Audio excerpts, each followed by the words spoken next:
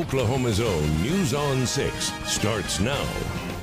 First at 4, we are getting a look at the video leading up to an officer-involved shooting in Sand Springs Labor Day weekend. Thank you for joining us this Monday afternoon. I'm Ashley Isbicki. I'm Brian Dorman. Police Chief Mike Carter says this is the first officer-involved shooting in Sand Springs in nearly 4 years. News on 6's Amy Kaufman joins us now to break down the video. Sand Springs police tried to stop Robert Desjarlais Jr. after he drove into an intersection and ran over a curb. But when the officer turned his lights on, Desjarlais took off. And we want to warn you, this video could be disturbing to watch. Stop the vehicle! In the video, you can see 49-year-old Robert Desjarlais Jr. run into a Sand Springs police officer, pinning him between his door and the car. The officer, who was identified as Lieutenant Kevin O'Keefe, commanded Desjarlais to stop 4 times, but he kept going, nearly running the officer over.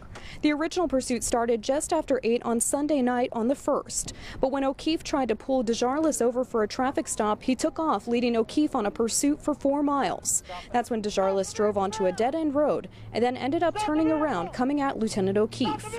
O'Keefe commanded him to stop 4 times, then fired 4 shots into the vehicle's driver's side window, hitting him 4 times, killing him at the scene. There was room on both sides of the vehicle for another vehicle to get by.